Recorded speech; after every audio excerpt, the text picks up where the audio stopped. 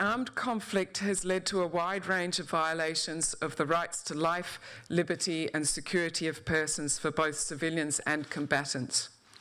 We are gravely concerned by the unlawful killings, including summary executions of civilians by Russian armed forces in more than 30 settlements in Kiev, Chernihiv, Kharkiv and Sumy regions.